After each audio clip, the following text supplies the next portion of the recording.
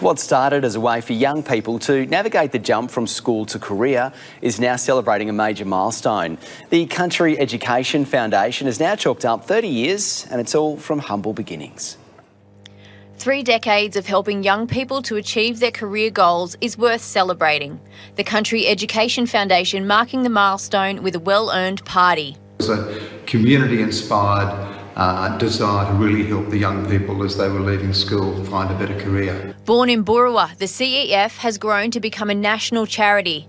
In its 30 years, it has awarded nearly $17 million in grants, allowing young people to know they have the backing of their hometown. It's the local foundation that puts the complexion on it. It's the one that puts the finishing touches. Supporting them to go to university to further their education or to take on a trade. We'll often buy the tools or we'll pay for accommodation. The founders say the charity's success comes down to the results it has delivered. Meeting the people, seeing the difference that it makes, going to just listening to the students. And they want to keep making a difference, but on an even bigger scale. To grow into other states. We're not in Western Australia, we're not in Tasmania.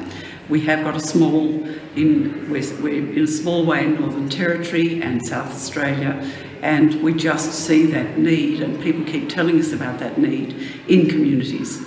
To help country kids get over some of those hurdles their city counterparts don't have to face. And I think the support from the Country Education Foundation has meant that I can be slightly less stressed about working and about paying for everything. If you would like to know more about the Country Education Foundation, go to cef.org.au. Michelle Cook, 7 News.